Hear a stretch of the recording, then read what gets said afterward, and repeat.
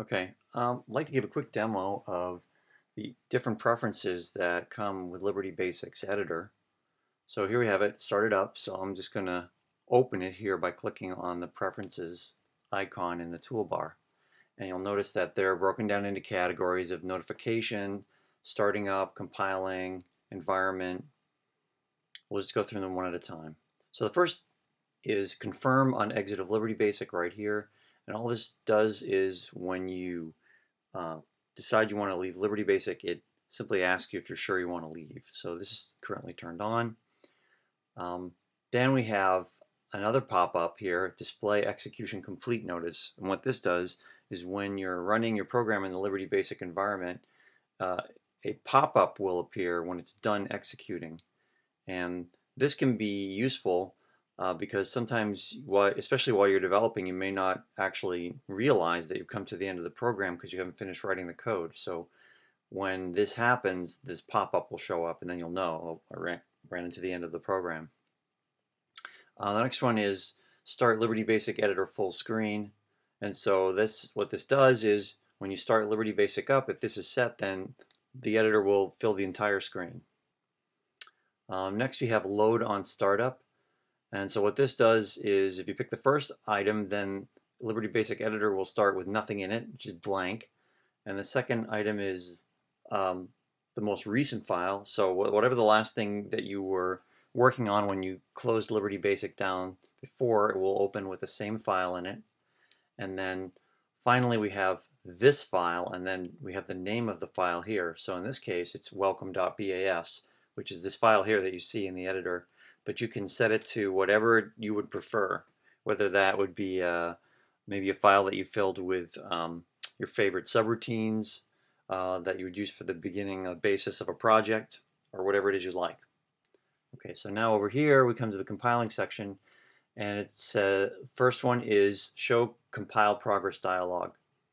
Now, when you're running very small programs, and if that's all you ever write and you don't want to be bothered, you could turn this off because it will compile so fast that it will be pointless for it to show you. But if you're writing very large programs, then you might want to watch it compile. So it will pop up a little window with a little progress bar in it, and it will tell you, exactly how many lines it's compiled as it goes. The next is enable compiler reporting. And what this does is, let's say your program accidentally has similar variable names in it. Like, for example, you've got a variable name like line, and then another place you've got lines, and maybe you want it to be informed that you have variable names that are very similar so that you won't run into the problem of pulling your hair out because you've got this variable named differently in two different places, and then you get a weird bug. The other thing that it does is it tells you when you have two variable names where the upper and lowercase is different, but they're spelled the same. The next one is create .back file on run and debug, and then below it is a path where you would like to store these. So if this is turned on, then what will happen is whenever you run or debug your program, it will save an additional copy of that into another folder that you would specify here, and would give it the name .bak. Okay, so that basically allows you to have a separate copy. You could, for example, you could have a USB drive on your computer, and you could save it, all of your programs, to that USB drive. And then if your hard drive dies on you, then you've got a backup copy. Next, in the environment section, you have use syntax coloring. So if this is on, then the source code over here will be colored, whereas instead, if this is not checked, then it will always be black text. So the next item is enable auto indenting. And so what this does is while you're typing, each next line will indent the same as the previous line. And so this can save you some keystrokes. Makes it a little bit quicker to write code that's structured. The next item here is add kill basic apps to all windows, and basically what that does is that there's usually only one place to have a kill basic apps menu item, and that's on the editor, and that's here under the run menu. But if you turn this on, then on all of the windows that open running your program, it will add this feature so that you can basically terminate any program that you want running if it runs out of control or something like that. And the next line we have here, basically this sets the size of the main window. So there's a default text window that opens with every basic program unless you're using no main window to suppress it. And this allows you to set the width and height of that window, so you can basically specify how much text you want to be able to see all at once. Now down here we have the source file name extension, which is by default BAS, which is what people have been using for an extension for basic programs for a very long time in many places.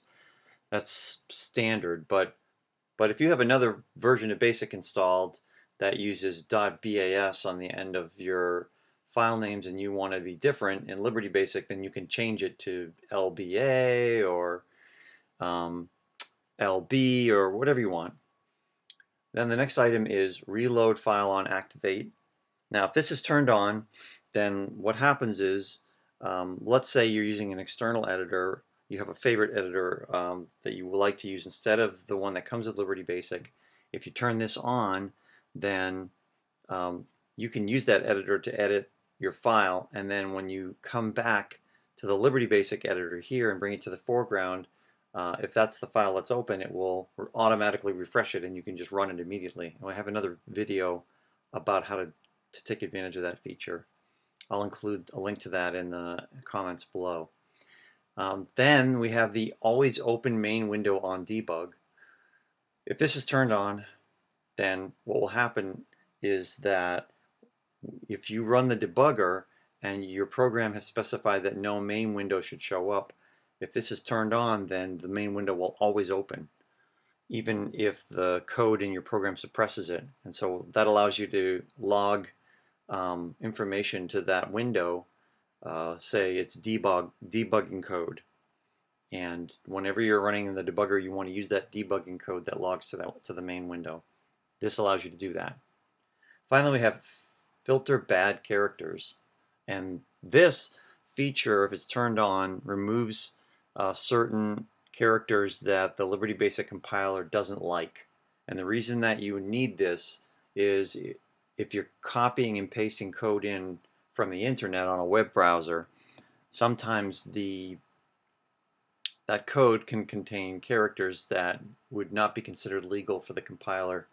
And so if you turn this on, then it removes all of those characters. Some of those you might be able to see. There probably appears little black marks in the program, or sometimes they'd be invisible and you wouldn't see them at all. But just if you turn this on, then it will filter those out and you'll be able to run the code.